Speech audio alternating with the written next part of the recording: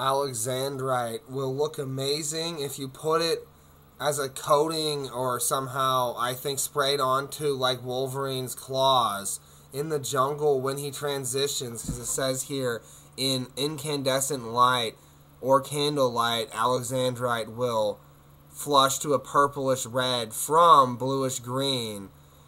So, like, if you're filming with black light and then you have him go close to other lights, supposedly like near an encampment as he's sneaking in, then his claws will look amazing, transitioning color. The hues will be absolutely phenomenal and will hold great 3D data. And if there's any other uses we can come up with like alexandrite, definitely have people think about it, and I will. Because that's an amazing gemstone here with its orthorhombic crystal system, whatever that means. Also, you need to mix in cerulean. Here it's spelled. See, here's a bird in South America where a lot of cerulean must be available, and its tail and top is turned cerulean colored. You can mix so much lithium through cerulean. Like, you can really boost lithium effects digitally or whatever after the fact, after you filmed. If you mix the cerulean with the alexandrite, you know. But also, there's so many useful minerals, like, for example, benitoite, which is probably similar to bentonite, but this one's way better. You see, if you want to enhance the color of your blue eyes in scenes, you'd be using this gemstone as like processed energy in a computer to make your blue eyes pop but look more realistic. You'd also use a small amount of it as a coating on your lenses, yeah, or as one of the lens layers, and then so that like a green or an yeah, orange. Say, I'll give a quick example because it'll make the image too blue. Yeah. So you screw on your lens, but in there you have bentonite for the blue, so that you can get those blue priorities in post editing, because it detects all the air through all the lenses, and you can pull the lens layers any way you want. That's why cameras have cool lenses.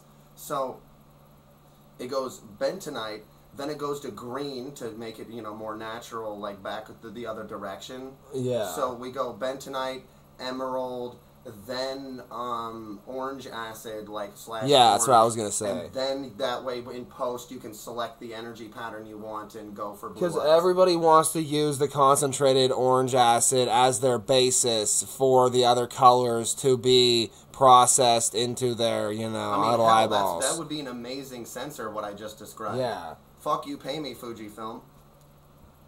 Like, that should also make it so that no matter what, skies will always look blue instead of blown out. Because do you know how angry I am at actors? Actors as well. They should give a shit. They should want to be silhouetted in scenes where there's a sky in shot with it nice and blue, with the comparison of their eyes all blue with the sky. They would want that, and they're not getting that, so they should demand it. I don't know. And why I was describing it works so well, and I was saying it's a Fujifilm style product. The sensors, what I described, the emerald, the bentonite, and, you know, something from an orange tree. Yeah. Orange. Well, no, let me show you what then citrine. Yeah, citrine. If you want to use some quartz. Quartz from, you know, the citrus of some tree. Yeah. That was compacted in some place. Yeah. Exactly. So my point here is that you'd use citrine, because what's the major problem we're talking about with sky blowouts? This is the camera that would prevent it, and hence this camera will be used for everything. The green of the trees interacts with the orange of sunsets and sunrises and things, and blows out the sky on cameras that don't have enough bit rate. So it works even for lower bit rates, because you have the sensor individually, because it's mixed together, inherently understanding through the citrine any orange or gold in the sun. Yeah. In contrast with the emerald of the trees, so that it can process it perfectly, so that there's delineation and it knows the sky. It doesn't just make it a matted white color. And the final step is that blue from the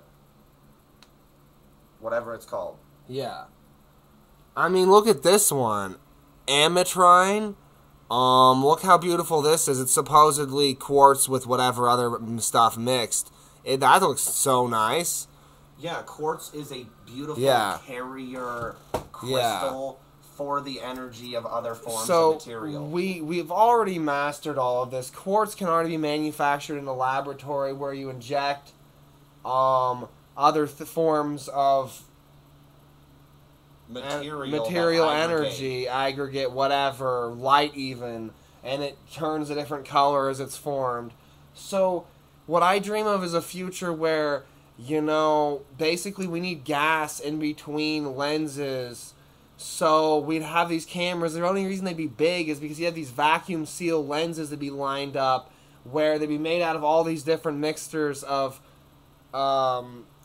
minerals and stuff. And then the gas is sandwiched in between at high pressure amounts so that then a massive amount of electricity can be, and magnetism can be pumped right through those gas, right through those lenses.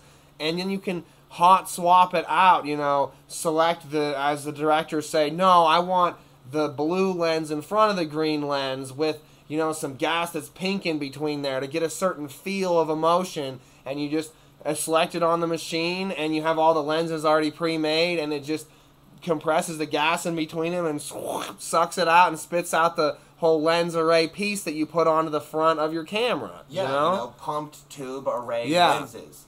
Like we're going back to the past, back to the 50s, back to the 30s, but modern miniaturized. Yeah, and with that comes the ability for people to, once again, because it's controlled so much in the environment, to appreciate the gases in the air in an environment. Because then you go into an environment and you say, oh, this has great gas. Like, for example, some area you'll say, these trees are kind of boring. They're not producing enough gas. But, like, these elms over here, they're really densified and they're producing an interesting gas if we put in different gases in our lenses. Exactly. Because trees put out gases and everything in the environment is gases. But then we'd reach the conclusion that we would then feed the trees with stuff for years before we plan a movie in an area. Then the trees would release certain gases more. Gases that you like. Yeah. And then it creates a unique forest a mystical look for different, you know, fantasy movies. And that's why if you make me an eccentric billionaire, I'll experiment with everything, including enormous groves of trees on plots of land. And I'll figure out what works. Yeah, I mean, anything that's a stable mineral that can be formed can be made in a laboratory and but more importantly can be energetically or physically mixed with quartz as it's forming in a laboratory to make cheap cameras that are the next level of custom for your film. Yes. And like this one here, it always says like magnesium aluminum. Well, think how cheap that is to produce. Yeah, that's like shitty DV cameras that are already old-fashioned now. It's just the next evolution. We're going crystallizing it with it, you know, fully. We're taking the same principles. It's like everybody always says, oh, don't get rid of the old, you know, math and algorithms. Keep them on, you know, paperwork. Because we just shrink them down. Because we just shrink them down, like the camera right here. This is a CCD, and everybody said, those will never work well again. We're never going to need those. And now it does 4K 30. This is obviously experimental because it's going to, the end model eventually will project also, you know, probably at 2.7K, you know, by default or whatever. Yeah, and there's the Runcam 5 Black, which is just the blue spectrum of orange. It's the inverse of this orange spectrum, which makes everything gold and orangey. Yep, so we slap those two together on a gimbal arm, and it'll look amazing. Yeah, stereoscopic. Even like for movies. Because it's 4K 30, 3D, you know, come on. Yeah. Yeah. So, yeah, there's just, all these minerals that have an aluminum base to them, people already did the research because there's thousands of varieties of cocaine plants with different types of crystal colors, just like weed, only not as many as weed, of course. So if South America is where they're growing all the different types of cocaine, that's where they've been developing since 2012. The crystals that they've been putting into the latest versions of film that have gold magnetism embedded with strips along with it, so that it can be digitally ripped and digital monsters and stuff can be added if you still want to make a film through film reels, cameras. Yeah, and yet it's for people's crappy DV tape eyeballs, just like Yes. this camera. And Beautiful beyond all belief, yet it's just and aluminum. yet at higher definition they've ever done before. Yes. I've seen their game mods. Everything's just turning into aluminum, and I'm sick of it looking that ugly. Yeah, so we need quality aluminum from actual coca plants Grown in different mineral soils. And that would be a lot of people, they're so nothing, and they've been relying off of coca so long, even people from drinking Coca-Cola, that they just will want to see movies that are entirely cocaine-colored lenses, like I said, slotted in. Then the gases in between the lenses of aluminum are then different types of gases, so then they see, their eyeballs are excited, the particles into their brain by those gases, and really thinking they're getting a full experience, a rich, vibrant colorscape that feels deeper than 10 bits somehow. Yeah, and so all the things I talked about already, the principles I introduced on my live stream that we already talked about, have been introduced. And this, I assume this is just aluminum with some orange acid, in the polymer emulsion of this little sensor that I'm talking into. And so the concept here is, I already stated, I just want to bring it back one more time, is why not any material? People can see silver, they can see gold. Why don't you, use acids to enhance the ionization of those materials and put them in your crappy sensor, even with aluminum little particulates, because that's all it is. This is one solid chunk of a supposed static film reel, which is why everybody says that it's the only camera that looks cinematic, like, you know what I mean, in a certain way, that's like old-fashioned the way they want it to, and that they can see it that way. So let's push that.